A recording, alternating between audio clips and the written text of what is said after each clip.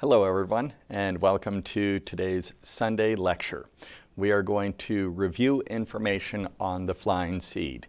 This is something that Lantos wanted to have done periodically, so we're going to go over some of the information we've had in the past, make sure that everyone remembers how to use the flying seed in various circumstances. So let's go ahead and get started. Now, looking at the list of things that Lantos wants us doing on a daily basis, you can tell, wants us using the flying seed at least in the morning and in the evening. Now, it doesn't take a long time. It could be just a few minutes in the morning, a few minutes in the evening, technically about 10 minutes in the morning and 10 minutes in the evening. But this is going to affect the rest of your day. So this is one of those steps that Lantos wanted to make sure that you would do every morning, every evening, every day. Let's go over the flying seed and how you actually use it just briefly. So you have the flying seed. You place it on a level surface in front of you, but that level surface can't be the floor. So it could be a TV tray, a coffee table, a desk, a dining table, or anything else. It could be your bed. Within the flying seed, you will position a chamber of eternal light. That has to be on the same level as the base level of the flying seed itself. So that means that you can't have the flying seed elevated above the level of the chamber of eternal light, and you can't have the chamber of eternal light sitting on a small pedestal within the flying seed. It has to be on the same level as that base level of the spiral of the flying seed. You activate the flying seed by placing the eight-sided pyramid on top of it. Now, this is not the eight-sided pyramid that we have had for nearly 2 decades. Instead, this is the flying seed. This is the eight-sided pyramid that came with your flying seed. It is the specific flying seed eight-sided pyramid. This eight-sided pyramid, if you notice the difference between the two, is shorter than the one that you've had for over a decade. This one is shorter, and it is made specifically to have the exact same proportions as the flying seed. It is the capstone of the flying seed. It is the way that you turn the flying seed on and off, activating the energy, deactivating the energy. Now, of course, you will think back many months to some of the base instructions that Lantos gave for when you use the flying seed. One of them, he said, was don't turn your back on the flying seed. And this is out of respect. And that should give you an idea of the great energy, the great light that is activated with your flying seed, because he's not given that instruction to any other tool or to any other technique that we've had. When you activate the flying seed, then you actually use it. How do you use it? You position wheels on the flying seed. Those wheels will correspond to one of the 81 seeds. Each seed is related to one of the wheels. Each wheel is actually related to 3 seeds. There are 27 wheels, and if you multiply that by 3, you get 81. So each wheel is related to 3 separate seeds. When you find out which seed you are supposed to enliven, you will take the wheel that corresponds to that seed. You will place it on that seed using, for example, one of the pipe cleaners that we sent you, or one of the little special clasps that attaches the wheel directly on top of that seed. Anything like this will be just fine, but you attach the wheel to the seed in the appropriate location. Then, once you've attached whatever wheels to the seeds that you're going to be enlivening, then you start your technique of the flying seed. That is the creating technique. Remember the creating technique, the 3 steps: purification of the desire, visualization of the threefold aspect of the source of creation, the blue, pink, and yellow, and then reintroducing that purified desire within the warmth within the heart. Those are the 3 steps of our process of creating. Now, the first step is one that we can skip over very quickly. because we don't need to purify the desire. The desire we use when we use the flying seed is the seed phrase for each individual seed that we are enlivening. So the 81st seed has flying seed, therefore intent. That becomes the intent for that particular seed. So we introduce that intent very quickly.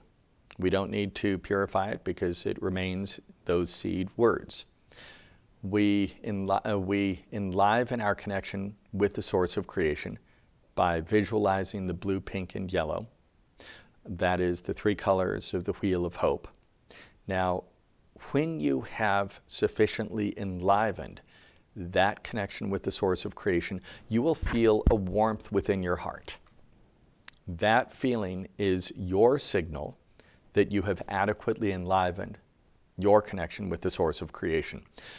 But you may already have that sensation of warmth within the heart, especially as you move from one seed to the next. You may maintain that feeling of warmth within the heart. So what do? You still use that step. You still introduce the three colors, the blue, pink, and yellow, visualizing it, even if only for a second or two. Still go through that step, and then bring your attention back onto the warmth within the heart. Once you're at this step, and this will be where you spend the rest of your time, you will enliven that seed phrase. So for example, flying seed, therefore intent. You will introduce that seed phrase within the warmth within your heart. You let the seed phrase go. You continue to focus your attention on the warmth within your heart. You will do this until you get that hint that you should reintroduce the seed phrase. The seed phrase may just come back into your mind, or you may just get that feeling. This is how we reintroduce the desire within the warmth within the heart. The desire naturally comes back to us, and when it does, we reintroduce it within the warmth within the heart. So you will reintroduce the seed phrase within the warmth within the heart. Then you let the seed phrase go again. You will continue to focus your attention on the warmth within the heart until you reintroduce the seed phrase again. Do this at least 3 times. Now, once you have enlivened one of the seeds, you can move to the next seed. So for example, Lantos has given us different options for the sets of seeds. In the morning time, we have the sunrise seeds. In the evening time, we have the sunset seeds. The sunrise seeds involve the I am seeds, inception, appellation, and mission, as well as the daily seed. But that doesn't mean that you can only enliven those 4 seeds. It means that you should enliven at least those 4 seeds. You may decide to enliven other seeds as well. So how do you decide the other seeds that you want to enliven? You use the moon wings. If you think of something that you want to address in your life, don't just rely on the I am seeds and the daily seed. You are certainly able to use the moon wings. Think of a desire, and remember, these are the instructions for using the moon wings. You introduce the desire within your heart. You let the desire go. You let the moon wings fly. So you let fly the moon wings. You do that 4 times. Each time you introduce the desire within your heart, and then you let the desire go, and you let the moon wings go. Those 4 throws will yield an answer of a seed. Your handouts will tell you what the seed phrase is and what the wheel is for that seed. So you could just take the wheel, put it on that seed, on the flying seed, and enliven that seed using that seed phrase and your process of creating. You could do this after the daily seed. So your morning routine could be the I am seeds plus the daily seed plus another seed that you've decided to enliven. You could do that seed throughout the day, perhaps in the afternoon. You decide you want to try finding a seed that would help with a specific relationship or with a specific project at work. Then you use the moon wings, you find the seed, you use the wheel attached to that seed and use the seed phrase to enliven it, and then simply wear that wheel for the rest of the day. This is how you use the flying seed, but you can also use it in other ways. Let's go briefly, however, through the sunrise and sunset seeds just to make sure you understand that, and then let's talk about some of the other ways that we can use the flying seed. So the sunrise seeds, the inception, appellation, and mission. For all of us, inception and appellation is very simple. We go to the website, we enter our date and location of birth, that gives us the inception seed. We enter our name, that gives us the appellation seed. Mission seed. For those of you who have not attended the teacher training course at the Seed of Eternal Light or at the Eastern Gate, then you find your mission seed every morning by throwing the moon wings using the intent, I am thy instrument. Use that intent all 4 times that you throw the moon wings. That gives you your mission seed for that day, but it can change from day to day. However, those of you who have found your mission seeds, there are 3 of them that you'll find, by attending a course at the Seed of Eternal Light in Hawaii, or at the Eastern Gate in Taiwan, or at the Western Gate in Los Angeles. And many of you will be attending the course in Los Angeles in just a couple of weeks' time. When you find your permanent mission seeds, this will give you 3 seeds, and one of them is specifically selected to be used in this mission treatment. So you use the inception, appellation, and mission seeds, and the mission seed will no longer be one that you find each day. You use it every day, the same one that you found at the gate. So that makes it a little bit easier for you. And then for those of you who did find your mission seeds at the gate, there is an added technique that you do, an added step that you take after enlivening the mission seed. Those of you who have gone to the class, you know what I'm talking about. Those of you who will be attending the Los Angeles class, you'll be learning this in a couple of weeks. Then you do the daily seed. The daily seed, you go on the website, you find the daily seed. It is whatever seed is active at that moment that you are going to be enlivening it. You do that one for 3 to 5 minutes, and then you're done with your sunrise seeds. Our sunset seeds.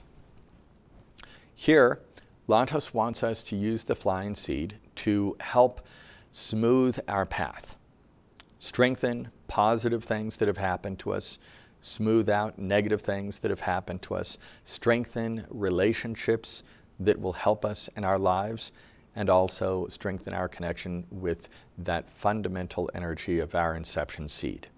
So what we do is we do our seed of action, our seed of relationship, and the seed of inception. For the first 2, we throw the moon wings 4 times for each seed to find out which seed we need to enliven. For the seed of action, we use the intent, I am the way. We do that 4 times. That gives us our seed of action, and this will strengthen the positive effects of anything good that happened during the day. It will smooth out the negative effects, mitigate the negative effects of anything bad that happened, any bad actions that happened during the course of the day.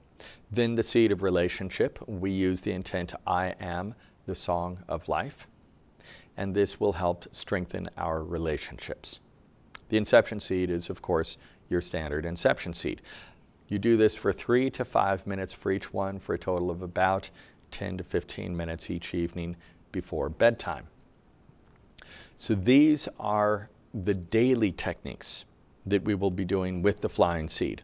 Now, just to refresh your memory on some of the things that we can be doing using the flying seed that you don't have to do every day, but that when things come up, you want to know how to do this. The removal of obstacles. I spoke to you about this back in June, but we haven't really spoken about it since then. So let's briefly review how to use the flying seed to remove obstacles that are in your path. Lantos told Cindy back at the beginning of June, in our study of harmonics, we come to the question of obstacles, obstacles along the path. What do we make of an obstacle that appears along our proper path? How do we handle this encounter? Performance of our I am seeds will be of great assistance daily assistance. We will proceed along the path supported by the universal harmonics. Yet, even with the support of these mighty forces, there can be times when our path meets with a block which halts the effortless flow of our present direction. There may be many possible causes for these disruptions of the currents which flow in support of our desires. These disruptions may arise from causes of the past, or they may be the results of other energies and forces. Whenever we encounter these forces which interrupt the flow of support, we will employ the skills. We will call upon the finely tuned skills of perception of our blessed moon wings. Our moon wings are the antenna which pick up the presence of fine energies and the sources of these energies. With the intent for the removal of that obstacle which stands in the path, one lets fly the blessed moon wings. One releases the intent, and with this, one releases the moon wings. The intent flies with the wings. We will locate the realm lord and the three values of spin keys to identify the seed associated with the issue. Once this seed has been identified, we may perform creating, the blessed art of creating, with this seed. We will take the wheel belonging to this seed and place it upon an image of the goal. We will add a beloved pendant of eternal light along with a star cell or super water cell to ignite these energies of transformation and removal of the obstacle. We will leave this wheel positioned on this image for 24 hours. The image may be a visual image, or it may be a location on a map, or it may be a written description of the goal. In all cases, the tools will remain upon the image for 24 hours. One may perform the technique of creating on this seed several times during the day. Like this, we will make use of our blessed treasure trove of knowledge which we have been given. We offer our thanks for this most sublime gift of knowledge of the eon of eternal light. Yes, many blessings. So, the steps for the removal of the obstacles. And all of us run into obstacles. Some of us run into a significant obstacle once a month, maybe once a week, maybe daily. But whenever you do run into an obstacle, this is a good technique to know. So as you can see on the screen, we use the intent with the moon wings. The intent is removal of the obstacle which stands in your path. You find the seed. Then you take the wheel associated with that seed, you attach it to the flying seed, and then you use the creating for that seed. Now your desire for creating is not going to be the removal of the obstacle. Your desire is going to be the seed phrase for that seed. So we use the desire of the removal of the obstacles when we use the moon wings, and that tells us the seed. But then when we do our creating to enliven that seed, we use the seed phrase for that seed as our intent for creating. This will enliven that seed and it will enliven that wheel. We take the wheel off of the flying seed, off of that particular seed. We place it on an image of the goal. So the goal, keep in mind, Lantos said, could be a visual image. So it could be a picture of what we want. It could be a location on a map. It could be a written goal, a written description of the goal.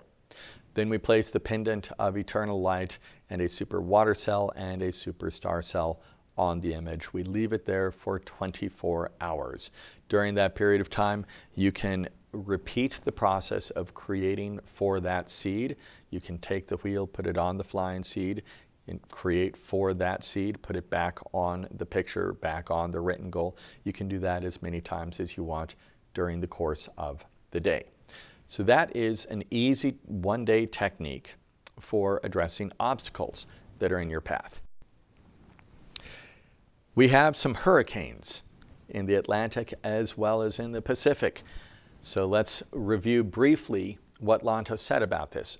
This is much more recent, just within the last month, that we have received this knowledge, and it's important because Lantos made it clear that these things are going to happen more frequently now. Why? It's a good thing because it means that the elements are rising up to welcome the new eon of eternal light, to welcome the first rays of the great star of Genesis. And Lantos specifically referred to the elements. He said the element of wind, the element of water, the element of fire, the earth itself. So we can anticipate that we will see some of these events. We will see fires, we will see hurricanes, we will see massive flooding, we will see earthquakes. But we don't want to see them damaging things. We don't want to see them harming people.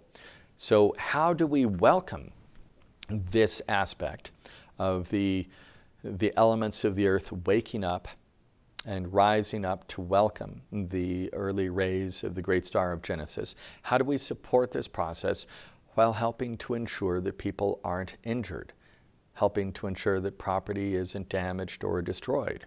We want the good, but we don't want the bad. So how we do this is by enlivening the eighth seed, the seed of the World Mother. Here's what Lantos said about it. It is a great joy to announce the presence of the early rays of the great star of Genesis, the great energies of the mighty star of Genesis, the arrival of the energies of the great star of Genesis, the arrival of the great form of light for earth in our beloved eon of eternal light. Yes, it is a great joy. Our beloved great star of Genesis will ignite the energies of earth within this mighty cosmic realm. Our precious knowledge of the flying seed has opened the gates for the beloved great star of Genesis. Yes, the gates are open. The elements rise up in the presence of the higher energies, the winds, the waves, the earth, the fires, the elements of the unseen, all rise in awakening, all respond in purification. The energies emitting from our beloved mighty star may bring disruption at times to the material layers as the light increases. The elements may generate disruption in the process of purification and regeneration. The eighth seed, the eighth star seed, is the precious seed associated with our World Mother. As we receive the higher energies, we may bring greater stability through enlivening the eighth seed. Yes, this may soften the nature of this often disruptive process of introduction of higher energies. So, Song of the Deep. This is the eighth seed, the song. So, what does this mean? It means that when you see on the news a hurricane is approaching the east coast of the United States, which one is? When you see a hurricane approaching Hawaii, when you see a hurricane, which would be a typhoon, approaching China or Taiwan, when you see events flooding, when you see forest fires in California or other parts of the country or the world, when you see these events, the events that signal the rising up, the awakening of the elements, then simply add the eighth seed to your morning or evening seeds. So just add in that dark blue wheel and use that intent, Song of the Deep, to enliven that eighth seed. Do this whenever you think it's necessary. This is something that we have gone over many times over the years. The idea that biogenesis and the technologies that Lantos has introduced to us are technologies that help make your life better. They help you to deal with your own issues. Those issues could deal with your physical body, they could deal with health, they could deal with emotions, they could deal with relationships, problems in life, many different things. But they also are to be used for the world. They're to be used to make the lives better for everyone else on earth also. And this is one of those easy ways that Lantos has given us that will have a significant impact on other people around the world. Okay. That is our review of the flying seed for today. I look forward to next Sunday. We should have new information for you. I should be giving you a lecture on Wednesday, an introductory lecture for biogenesis, which means you may not need to watch it, but if you have friends who are interested in biogenesis and don't really know about it, that's why Lantos wants me giving an introductory lecture online on a regular basis. We'll be doing that once or twice every month on the Wednesdays, just to help people who have not learned about biogenesis learn more about it. Okay, everyone. Thanks so much. Have a wonderful day and a great week.